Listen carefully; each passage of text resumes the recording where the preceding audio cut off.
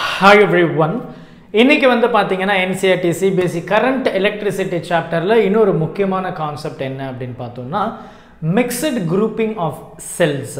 So இத பத்தி தான் நம்ம பேச போறோம். இதுக்கு முன்னாடி பாத்தீங்கன்னா எனக்கு ரெண்டு செல் சீரிஸ் அண்ட் parallelல இருந்ததுனா அதோட effective current எப்படின்றது நம்ம பார்த்திருந்தோம். potential எப்படி இருந்தது அப்படின்றதை நம்ம பார்த்திருந்தோம். அடுத்து பாத்தீங்கன்னா எனக்கு n number of cells வந்து சீரிஸ்ல கனெக்ட் பண்ணிருந்தாங்கன்னா current எப்படி இருந்தது, n number of cells parallelல connect பண்ணிருந்தாங்கன்னா current எப்படி இருந்தது. இது எல்லாமே கம்பைன் பண்ணது தான் இந்த mixed grouping of cells. அப்ப இதுல வந்து பாத்தீங்கன்னா நமக்கு parallel combination இருக்கும் plus series combination இருக்கும். For example எனக்கு இந்த மாதிரி ஒரு செல் இருக்கு, இது வந்து நம்ம சீரிஸ்ல நம்ம பார்த்திருப்போம், கரெக்ட்டா? இதே மாதிரி எனக்கு இந்த மாதிரி இருக்கு. சோ இப்படி இருக்கு அப்படினா இது என்ன ஆயிடுது, எனக்கு வந்து சீரிஸ் காம்பினேஷன்ல செல்ஸ் இருக்கு, ரைட்? சீரிஸ். ஆனா இந்த சீரிஸ்ல சீரிஸ் எல்லாம் parallelல கனெக்ட் பண்ணிருக்காங்க. அப்ப mixed grouping. அப்ப எனக்கு சீரிஸ் காம்பினேஷனும் இருக்கு plus parallel காம்பினேஷனும் இருக்கு. அப்ப இதோட effective current என்னவா இருக்க போகுது அத தான் நம்ம டிஸ்கஸ் பண்ண போறோம். So generally I equal to V by R அப்படின்றத நம்ம சொல்லுவோம். அப்ப total current என்ன இருக்கு, total voltage by total resistance. ரொம்ப simple. Suppose let us say it is connected with some external source, அதோட resistance வந்து நம்ம capital R அப்படினு வெச்சுப்போம். இப்போ ஒவ்வொரு செல்லிலும் internal resistance small r அப்படினு ஒன்னு இருக்கும், நமக்கு தெரிஞ்ச ஒரு விஷயம் தான் இல்லையா? சோ இப்போ இங்க பாத்தீங்க அப்படினா we are going to follow the same thing. இப்போ எனக்கு வந்து சீரிஸ் காம்பினேஷன் அப்படினு சொல்லும்போது எனக்கு வந்து கரண்ட் சேம், ஆனா EMF வந்து சேம் கிடையாது. அப்ப நம்ம previous டாபிக்ல பாத்தீங்கன்னா சீரிஸ் காம்பினேஷன்ல என்னோட டோட்டல் EMF வந்து n டைம்ஸ் ஆஃப் EMF அப்படி நம்ம எடுத்துருப்போம். அப்ப இங்க பாத்தீங்கன்னா இதோட இந்த மேல இருக்கிற இந்த ஃபர்ஸ்ட் இது மட்டும் பாத்தீங்கன்னா அதோட EMF வந்து n EMF. சோ இது எல்லாமே parallelல இருக்கு. அப்ப இதுவும் n EMF தான் இருக்க முடியும், இதுவும் n EMF இருக்க முடியும். ஏனா இதோட பொட்டன்ஷியல் n EMF அப்படினா இது எல்லாமே parallel combinations. அப்ப இது n EMF, இது n EMF, n EMF. ஏனா எனக்கு parallel combinationல potential same, கரெக்ட்டா? சோ அத தான் இந்த இடத்துல நம்ம வந்து தெளிவா பேச போறோம்.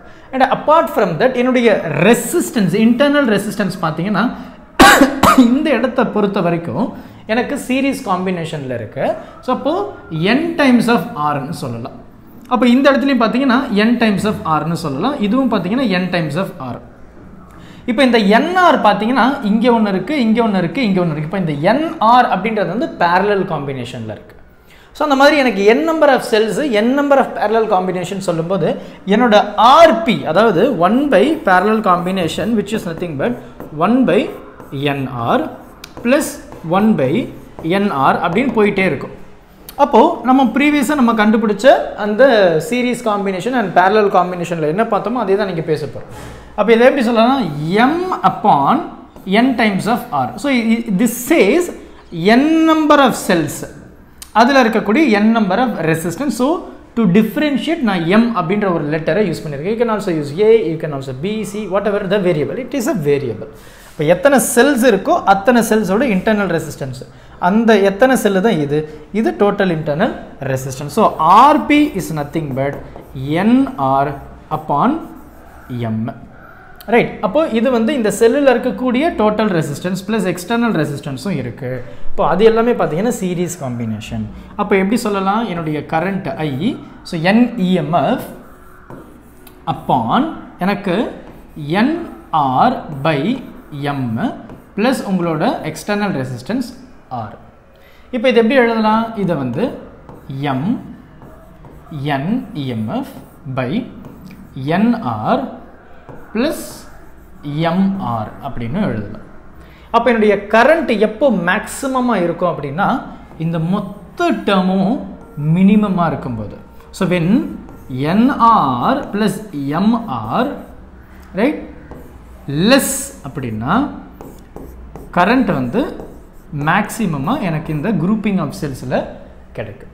and at the same time இது ரெண்டும் ஈக்குவலா இருக்கு அப்படிங்கற பட்சத்துல nr equal to m times of r. so capital R is nothing but the external resistance which is nr upon m. அப்போ உங்களுடைய total resistance, external resistance, right?